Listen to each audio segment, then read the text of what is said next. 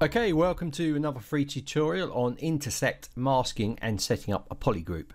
Okay, so there might be a case when you want to create a nice clean piece of topology with a polygroup from another intersecting part. So what I'm going to do is basically just create a sphere 3D. So I've pulled that out on the canvas by left mouse dragging, set to that tool. I'm going to make that polygroup straight away. And I'm going to just clear the canvas because I forgot to go into edit mode. Control N, drag it back out again, left mouse button, edit mode. Okay, so there we go. So what I want first of all is my topology at the moment's got poles in the middle, so I don't really want that.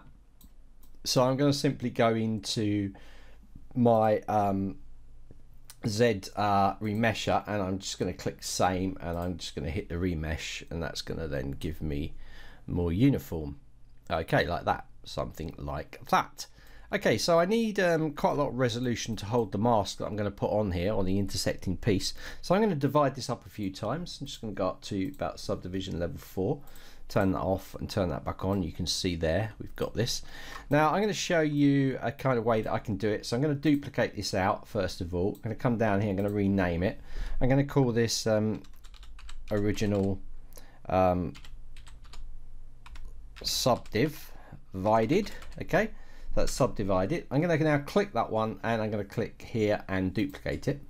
So I'm going to come here and I'm going to call this sphere no subs. So I'm going to show you this method here using the masking tool inside plugins called Intersection Master. Now intersection plugin, is it called Intersection Masker, needs the tool to be in this, and it doesn't like subdivision levels. So I first of all have to go in and delete the subdivision levels, and that's why I created this original one, so we can return back to it. Okay, so we've got really high poly there, and you can check the quality of that by just using something like the mask and make sure it's nice and tight. If it isn't tight enough, then you might want to divide it one more time to give you a nice clean mask on there. So because I've divided it, I've got to delete that one out. Oh, I divided it again, didn't want to divide it again. Let me just delete higher, delete lower, so I've got nothing. So I've got nice clean masking on there. So if you press the Alt key while holding the Control key, you can get yourself, and you can see the quality of it. Okay, right, now we need to create a piece that's going to intersect with this. So I'm simply going to go across to something like the what should I choose? A cylinder. So I would do this a bit like the ZBrush tutorial that they've got on this. And I'm going to go to the inner radius. I'm going to drag this out, and I'm just going to make sure this is on 8. And I don't really need any subdivisions on here, so I'm going to just drop those down, and I'm going to say, okay, that's good. Make me a mesh from that. So I'm going to go make polymesh 3D unified. Make polymesh. Okay, so I'm now going to face this towards me, and I'm going to go into the rotate. I'm going to make sure that's in the center, and I'm going to hold the shift key so I get it straight like that. Or actually I need to do it manually. That's good. Okay, back into draw mode. Control key, drag across half of it, click once, use the move key, reset this angle and drag that out this way. So I've got something like this. Unmask it, control drag. So it's going to give me something like this. Okay, so what I want to do next is divide this up, but I want to put some creasing on there. At the moment, if I just go into dynamic subdivs and press that, you're going to see it's going to give us that kind of thing. And I want it to be nice and crisp on the edges. So I'm going to go down to the Z remodeler. That's BZ on your keyboard.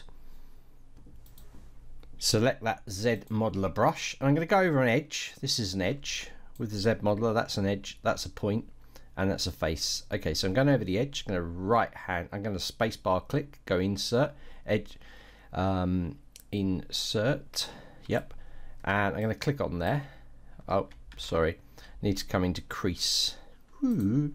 Edge loop complete, click in there, and it'll add a little edge loop to the edge, which will hold that shape.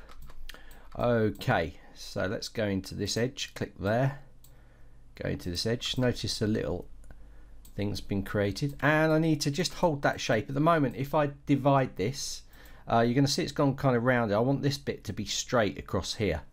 So to do that, I need to add a reinforcing edge. So pretty easy to do. We're just going to come into one of these edges, and we're going to go insert, and we're going to go multi-edge loops, and inside here I'm going to click and I'm going to drag. That's going to give me some groups in there, so I'm going to click and have about that many, about 3. I'm going to do the same this side, 3, and that should hold that shape then when I subdivide it. So what I'm going to do now is I'm just going to subdivide this, and you can see I've got nice clean topology. Now I'm going to press the Control W, that's to group this whole piece, or you can go down to polygroup, group visible. Okay, so now we've got something like this. I'll divide it one more time to get it nice and crisp, and I'm going to go down to my geometry and I'm going to delete lower. Okay, so now I've got this. I'm going to call this in here, I'm going to call it insert, like that. And I'm going quite quick with this free video, but in my actual tutorials I go a lot slower. So let's go back in here and let's append that one in. So I'm going to jump back into here, append this one in. So I've got something like that. I'm switching to that tool. I'm going to go to the move, the gizmo. I'm going to rotate this down and I'm going to get it sideways. I'm just going to angle it at an angle, something like that, and just put it so it's intersecting with the model. Let's bring it down a bit there and just get it so it's intersecting. Okay, good. Right, now that's intersecting with that piece, and remember we've got this piece that's got no subdivision levels. So what I'm going to do first of all is, and remember these are one polygroup, that's one polygroup. Let me just turn a line off in there, and this is a polygroup as well, so we've got 2 polygroups.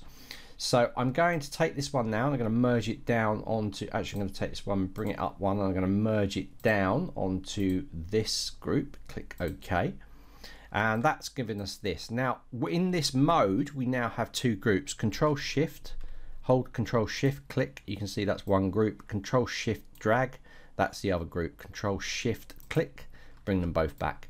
Now because we've got them in one subtool, we can now, let me just rename this, insert intersection mask. Yeah, we can now use the intersection mask. So if I go into Z plugins, intersection, and create an intersection mask, then what we're going to do is we're going to get an intersection on these 2 pieces. So it's going to take a little bit of time depending on the geometry, and the quality of this intersection mask will be based on the subdivision levels that you pumped into the pieces. Okay, so it's really important. The main piece, this piece here, needs to have a lot of resolution to hold a good mask. Now you can see around the edge it's actually done something. So if I press the Control Shift on this piece here, you can now see it's given us that intersection. So if I want to now break that away, into Control Shift click once, what I can do is I can just do a group split. So I can come down here to group, and because there's 2 groups, it will split these out. So I can go group split, click OK, and now we've got this piece which will also give us an intersection on the sphere, so it intersects both. Okay, a bit like a boolean, but it's adding a mask. And now we've got, on this piece, we've got an intersection in here. Now from this point, because it's masked, we can actually add a polygroup on it. So I could come down now to my polygroup and I could go group masked, click that, and you're going to see it will mask out the other, but we've actually got 2 polygroups now. Yeah, now at the moment it's just taken those the quality of the mesh, the subdivisions of the mesh, and it's given you this, which if I go onto line, you can see it's not actually following the topological flow of this piece. But this is where ZBrush comes in with the new tools in ZBrush 2019. So we in here have a Z remesher, and we can remesh this down. So I'm going to say, okay, let's do a poly count of 5,000 in here, 50,000 polys, 5,000 polys, sorry, and we're going to make sure that detect edges on, and we're going to keep the groups. Now what will happen by this is it will look at the groups and it will set topology up to go around the groups, hopefully giving us a nice quality. So I'm going to hit ZRemesh now, and we're going to wait for it to go through. It's fairly quick and it should give us a good result. Okay, let's have a look at it. So what it's done now is it's given us a good result. It's also reduced the size, reduced the account on here, so it's given us a low res, but it's kept this grouping. So now if I was to divide this up to get it back to how it was, nice high quality, we now have this piece in here. Now what you can do if you've got it at that low quality, because you've done it in there at 5,000 polys, then let me go down, let me just click on here, and you can see that's 4,684. But while it's in low res mode, you could then go into something like the Z modeler. You could then choose something like, remember I'm in the Z modeler, then you could reduce the brush size down just so it doesn't get in the way. Go over one of these edges and notice the arrow direction when I use this particular tool. See that little orange arrow? If I put it that side, you'll see it will go around there. So I'm going to put it on there. I'm going to go edge loop, edge loop. I'm going to edge loop, poly loop and polygroup, Q mesh. And inside here, I'm now going to push that in like that. I'm also going to go over an edge and I'm going to set a crease in here. So it basically hardens these edges up. And watch what happens when I subdivide it. I'll have a nice clean break in these pieces. Let's put it back there. That's what we've got.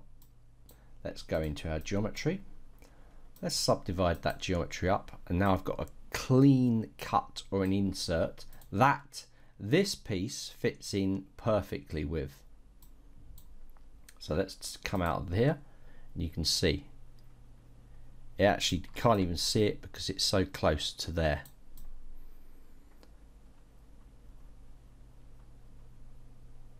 So that's how we can do that.